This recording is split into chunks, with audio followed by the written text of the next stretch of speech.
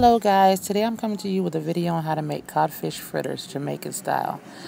There goes the cod, and before you get started you will need to boil the pieces of codfish that you're going to use. You will need to do that 3 times. Pour off the water 3 times and boil it 3 times to loosen most of the salt that would be on the fish. After you do that, you get all of your ingredients together, and what you're going to need is baking powder. You're going to also need flour, 2 cups of flour, 2 teaspoons of baking powder, and it all depends on what kind of batch, how much you're going to make. You need oil. You can use canola oil. In this instance, I'm going to use extra virgin olive oil, and it's just enough to fry, just as if you were frying fries or whatever. And there goes the codfish that I have flaked with a fork. Flake it all. You can use your fingers or a fork, it doesn't matter. And I used half the package.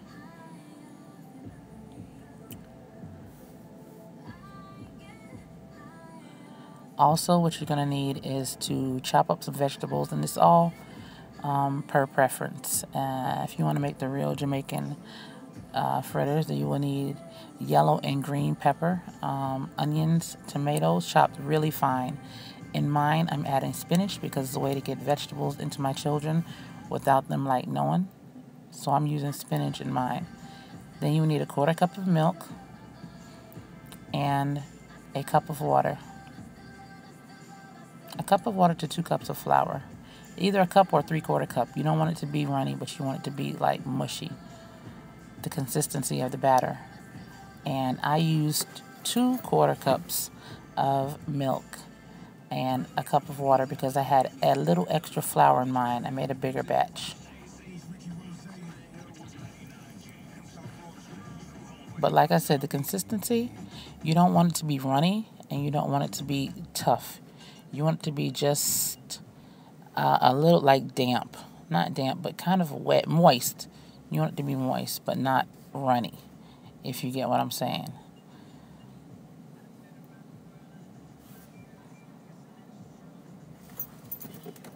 And here I'm just gathering my ingredients, like you see there.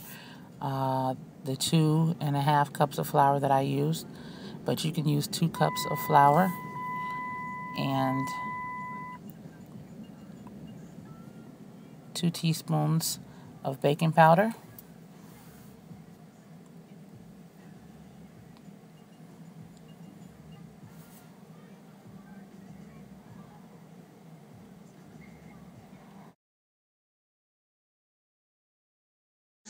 Started from the bottom, now we here. Started from the bottom, now the whole team here. Started from the bottom, now we here. Started from the bottom, now the whole team here. Boys tell stories about the men. Say I never struggled, wasn't hungry, yeah, I got it. I could turn your boy into the man. There ain't really much out here that's popping up.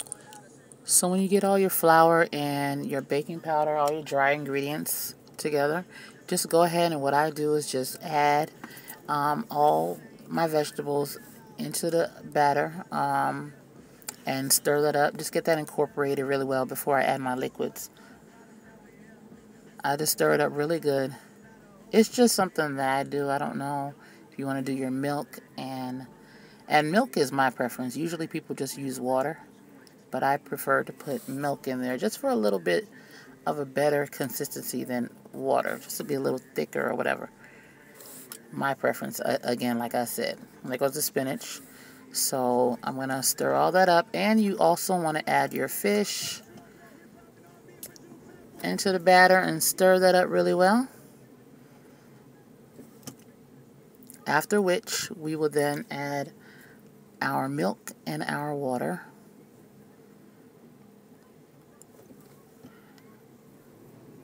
And after I stir all of that up, I just let it sit for a good 10 minutes, just so the, everything can settle. I don't know, I'm not too sure if you're supposed to. That's just what I do. Just let it sit for a little bit. Let the batter sit. So I guess if it's gonna, flour kind of rises or whatever. I know there's no yeast in there, but flour does this thing.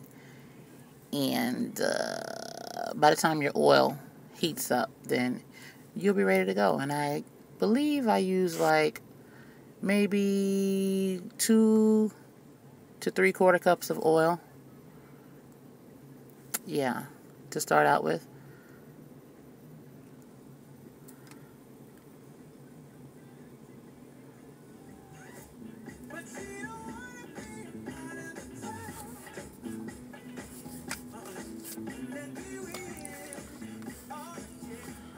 So get that nice and stirred up.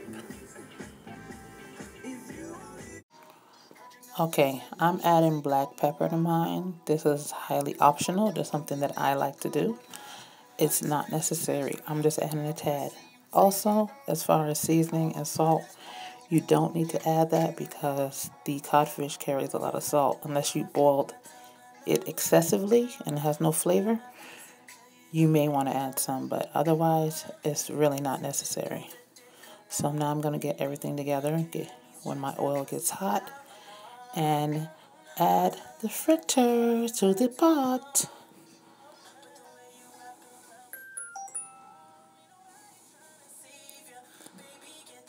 So after the oil gets pretty hot, like, sizzling a little bit, you just scoop it in the pan, any shape you like. It all depends on whatever you like. You can use the oval shape, you can use the pancake shape, make them thick, you can make them thin. It's all basic preference, trial and error. So just do the thing. And here I am putting them in the pan and just smashing it down a little bit just to make it a little thin or shape it a little. It's purely up to you. And then this batch probably will yield like 25 for me, 25. It all depends on the size that you make the fritters. So we're just going to get them all in the pan and just fry them till they're brown on each side, which takes at least maybe 3 to 5 minutes, depending on your heat, but it doesn't take long at all. So after you get it brown on one side, then you want to flip it over. And here I'm getting a spoon, regular spoon, because that spoon is too big. Brown them on each side 3 to 5 minutes, and then you're good to go.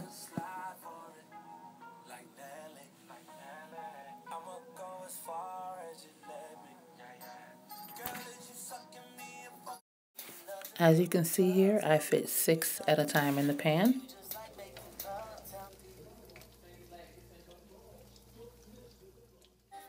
As you can see, they're nice and brown after I flipped them over and waited another 3 to 5 minutes. Let them cook a little, and then you're ready to take them out.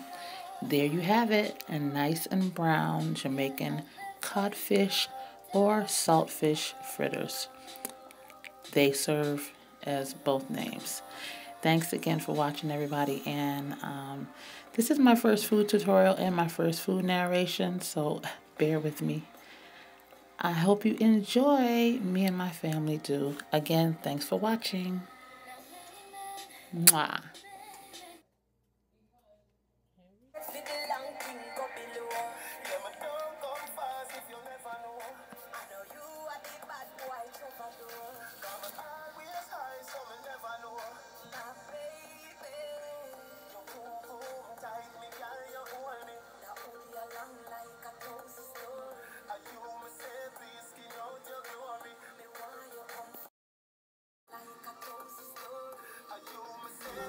So Mr. Good,